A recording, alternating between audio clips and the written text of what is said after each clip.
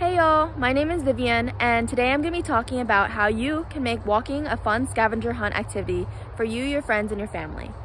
Today I'm in a local park in my town, and we're just going to see what we can find in the forest. Don't forget to bring your mask in case you come across other people.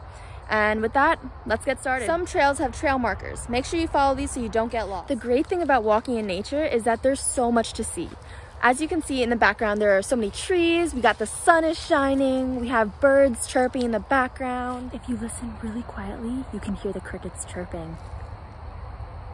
Hey, check it out! I'm standing under a maple tree. You can tell because it has 5 points on its leaf. Whoa! Make sure you watch out for fallen trees. Whee! This is poison ivy. The name says it all. It has 3 leaves and sometimes a red stem. It can grow on vines on a tree or on the ground. Make sure you don't touch it. You can get very itchy. Did you know that pine cones serve as really good tinder for campfires? Well, now you do. Check out this tree with really strange looking leaves. It's called a tulip poplar tree, but I like to call it a cartoon cat.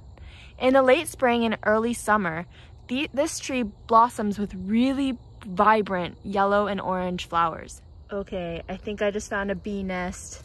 See that little hole that they're all going in? Yup, that's a bee nest. Be very careful and do not disturb them. On this dying tree, I just found 2 different kinds of mushrooms. The first mushroom is a turkey tail mushroom, and they used to use this in ancient Chinese medicine.